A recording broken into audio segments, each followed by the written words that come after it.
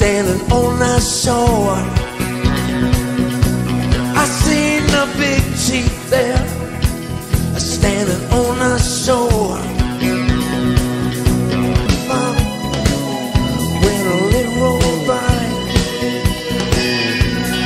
oh, we're standing on the edge of the world. Oh. You guys ready? Everyone ready over there? Yes. Okay.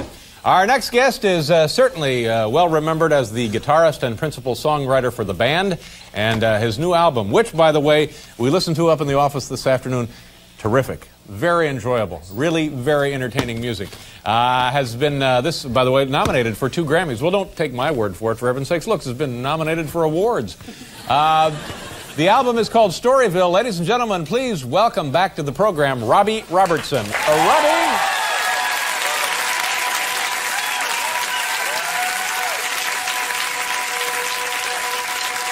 Robbie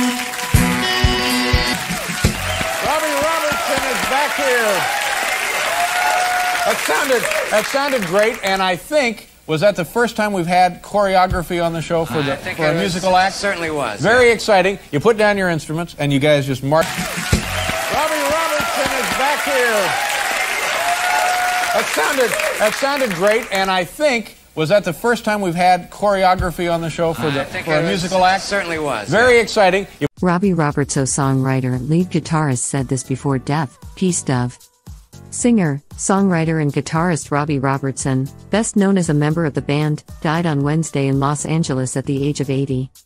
He had suffered from a long illness, according to a statement released by his management.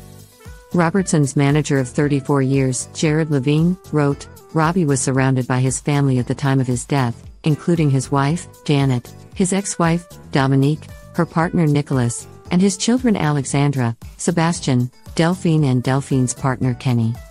He is also survived by his grandchildren Angelica, Donovan, Dominic, Gabriel, and Serafina.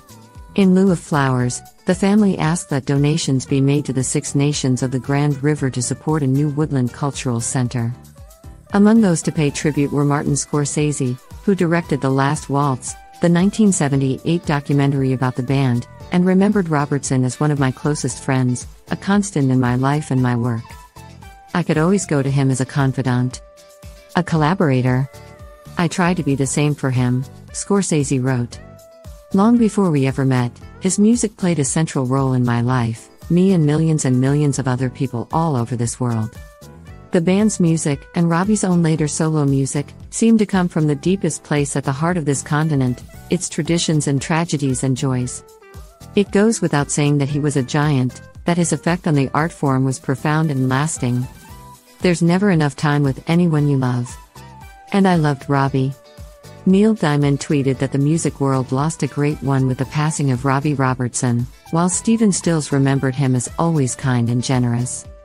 E Street Band musician Stevie Van Zandt remembered him as a good friend and a genius and an underrated brilliant guitar player, adding greatly to Bob Dylan's best tour and best album.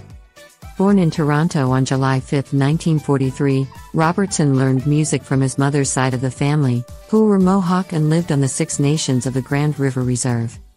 As a teenager, he linked up with Ronnie Hawkins and his band The Hawks on the bar circuit in Toronto. In 1965, a year after their split with Hawkins, Robertson and his fellow bandmates, drummer Lee Von Helm, bassist Rick Danko, pianist Richard Manuel, and organist Garth Hudson, were recruited by Bob Dylan as a backing band during his pivot to non-acoustic music, including his famed electric set at the 1965 Newport Folk Festival. Renamed the band, the group released their debut album Music from Big Pink in 1968 and followed up with such hits as The Wait, The Night They Drove Old Dixie Down, Up on Cripple Creek, and It Makes No Difference. Music from Big Pink, as well as subsequent albums The Band, 1969, and Stage Fright, 1970, combined barroom rock with the American New Folk revival, and became critical and commercial successes. The band's music influenced such contemporaries as Eric Clapton and George Harrison, as well as a generation of American roots musicians. Robertson continued to work on side projects with former band members, as well as a solo artist in the subsequent decades.